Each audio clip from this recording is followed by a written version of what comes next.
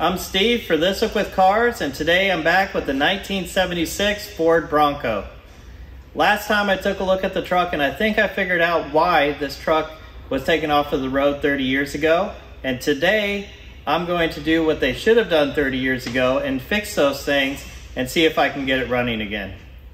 Last time I connected battery power to this wire which runs down to the starter, and the starter was completely shorted out, which I think has ruined the starter solenoid.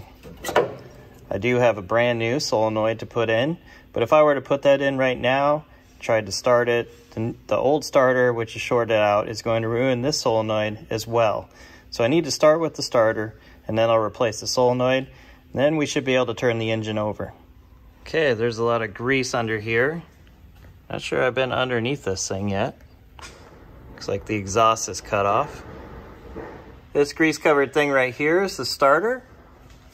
Somewhere up there is a big wire attached to it, and then it's a couple bolts to get it off.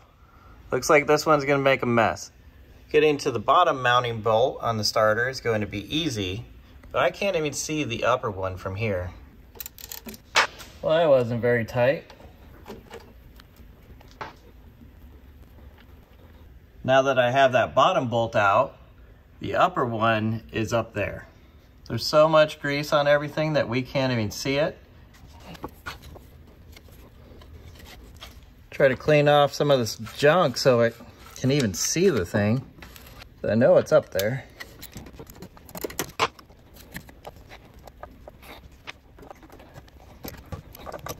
Okay, finally.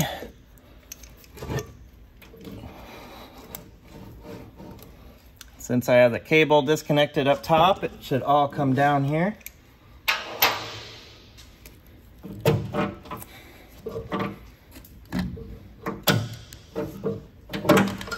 There we go.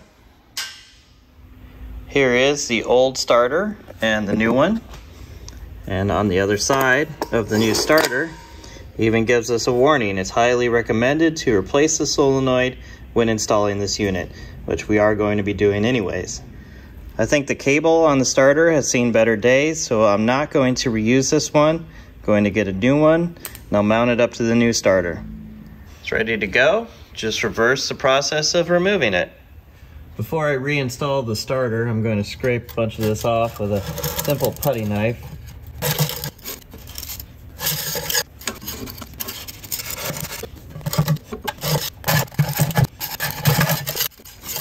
That looks a lot better. I'm just going to feed my battery cable generally up where it needs to go, just as long as I can find it when I get back underneath the hood. At least now I can see the hole where the top one goes in. Getting that started wasn't too bad. Now I can install the new starter solenoid. Just connect the 4 wires the same way that they're hooked up here, and a couple bolts hold this to the fender. Before I connect this wire, which runs down to the starter, I'm going to connect my voltmeter up to the output of the solenoid, and let's test that before I hook everything up. The 2 connections over here are both grounds. This is the signal that goes to the solenoid, which will activate connecting this terminal and this terminal together. So if I take the power that comes in here and I touch it to this terminal, it should output power where I have my voltmeter connected. Let's test that out.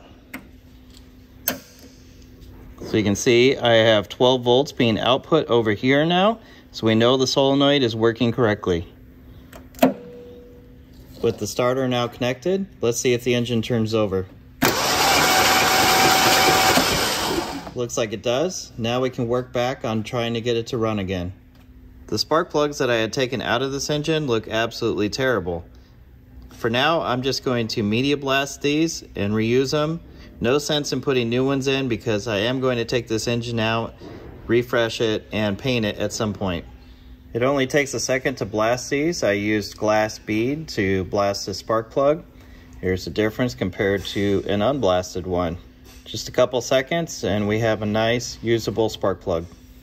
If you remember how stuck these spark plugs were when I went to remove them, I am going to use some anti-seize on them before I put them back in.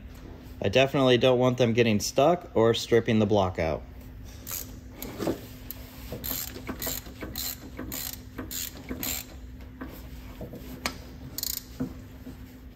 I have all the spark plugs back in now, but I want to show you a couple things that I discovered while I was putting the spark plugs in. If the engine does run, this is the oil line that runs to the oil pressure gauge, and this is broken. So if the engine does fire up and it has oil pressure, there will be oil just pouring out of this pipe. Also over here, I noticed that the ignition box is leaking goo from it. There's some sort of dark liquid coming out of this box. So there's a good chance that we won't have any spark at all when I try to start this engine. Going to connect my spark tester up so that we can see if it does have spark when I crank it. No sense in trying to get an engine that doesn't have any ignition to try to fire up. So if we do have spark, we'll see it flashing right here.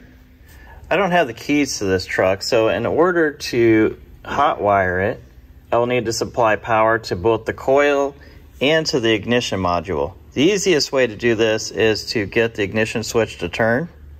So I'm going to play around with this for a little bit, see if I can get this apart. On these ignition module trucks, it's a bit harder to hot wire them than the older cars. A little bit of force from a screwdriver and I am able to turn the ignition on.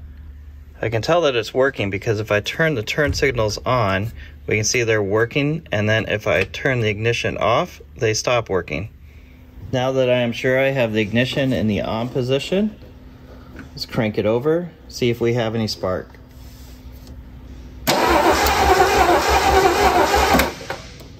Nothing, and that's not very surprising. Let's use the voltmeter real quick to see if we do have any power going to the coil. The connector on the coil just slides right off the top. Then here are our two terminals.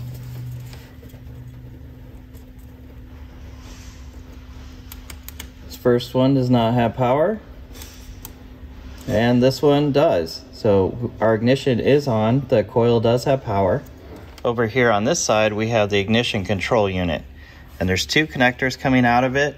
These two wires here should have power from the switch at various times of the switch position. So now I'll disconnect this connector and make sure that we do have power coming to the ignition control unit.